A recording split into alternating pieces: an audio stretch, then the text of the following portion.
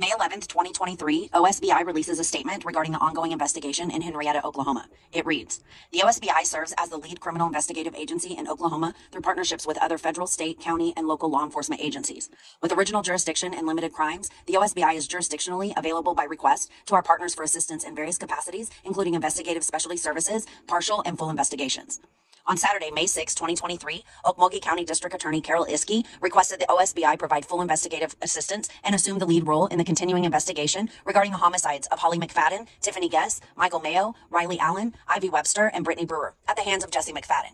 The OSBI and our law enforcement partners recognize there is tremendous amount of information being publicly presented from a variety of sources as it relates to this case.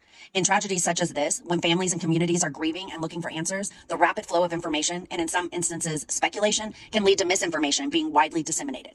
Since the misinformation can be a distraction to the families and friends working to navigate their grief and may compromise the investigation as it moves forward, the OSBI does want to furnish the following facts to help provide some clarification and prevent the further spread of unconfirmed information.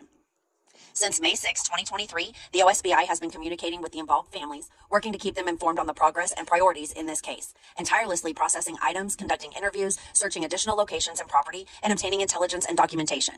Many of the investigative efforts have occurred with the support of other law enforcement agencies, including the Grand River Dam Authority, the Okmulgee County District Attorney's Task Force, the Office of the Chief Medical Examiner, and the Bureau of Alcohol, Tobacco, and Firearms. The investigative process is ongoing and will be lengthy, but it is an attempt to determine what led up to and occurred during this incident.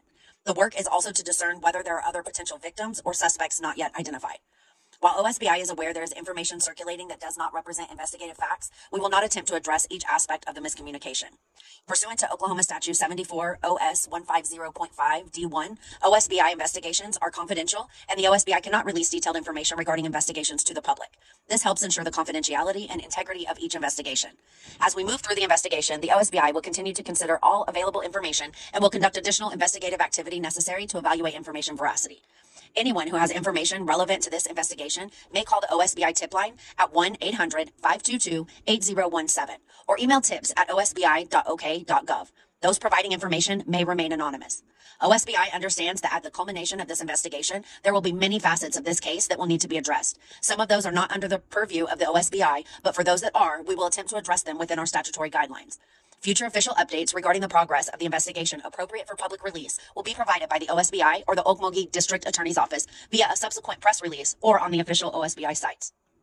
Going forward, OSBI will continue to work with the family and our law enforcement partners as we will look for greater understanding. We ask for the continued support of the family and friends of Holly, Tiffany, Michael, Riley, Ivy, and Brittany.